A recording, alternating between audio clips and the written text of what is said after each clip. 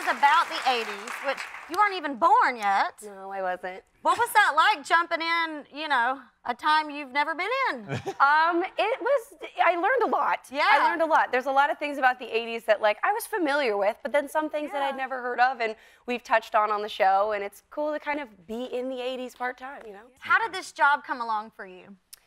You know, it's a long story, but I started out with music, and ultimately when I was about 15, I had met with record labels, and they said, it's great, and we love your music, but it would really help if you had like a platform, like a television show, and I had no interest in acting originally, but I started taking classes back in my hometown of Dallas, and about 4 or 5 years later, I had auditioned, and I booked the show, and I was actually the first person that they saw for Erica, and it just all kind of came together, and I just knew that that's the role I really wanted to be in and a part of, and thankfully I'm here today. And you were doing stuff with like Hannah Montana prior, and you've done a lot of stuff in your time. Little things here and there, like stepping stones. I did like background vocals on a couple Hannah Montana songs or a Camp Rock 2 song, and then you know getting to meet more people in the industry, and it kind of just opened doors and opportunities for me. And building those relationships with people, yeah.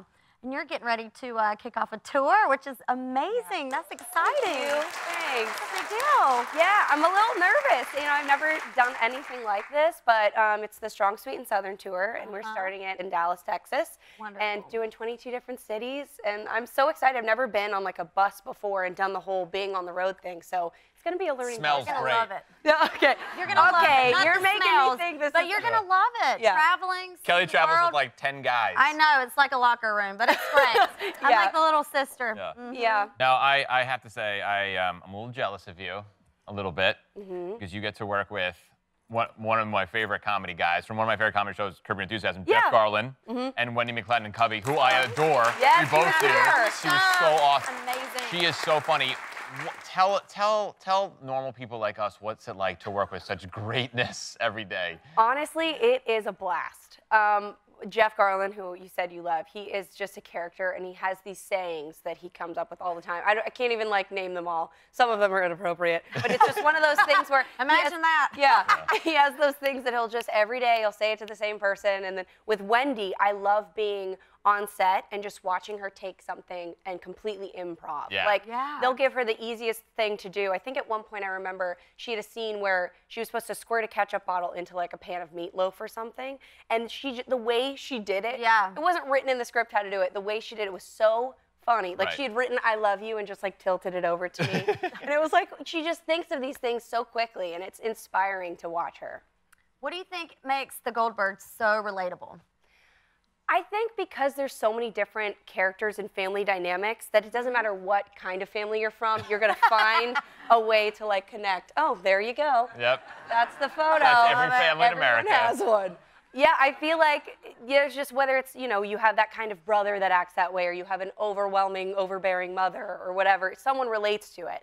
So I meet people all the time who say like, oh, my mom is just like Beverly Goldberg, and we all kind of have that thing, you know? In the clip we saw before, you had that, your roommate was wearing that crazy jacket and the side ponytail and all that stuff. When you're put into these outfits and in the style, is it sometimes like, you know what, I would kind of rock this nowadays. Like, this is back in style, this is cool. Actually, the majority of my characters' outfits come from Forever 21 and American Apparel. So they're cool. They're like out right now. Fray, it's all about the fray. Yeah. Yeah. We understand that you have a secret talent that you want to share with us? I do.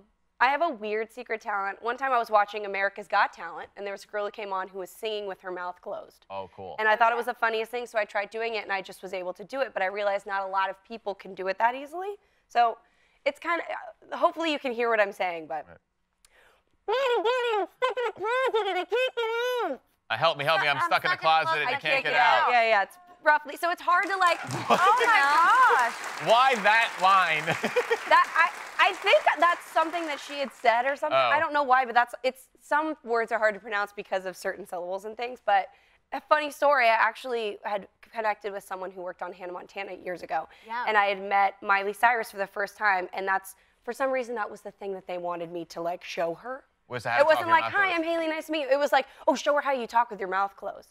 So that was the only thing I showed her, and that whole day she had been like talking with her mouth closed. So I'm hoping one day I run into her again and I'm like, hey, do you remember that one time? Mouth closed, yeah. That's the only thing she'll know me from. Oh, no. Such a weird thing.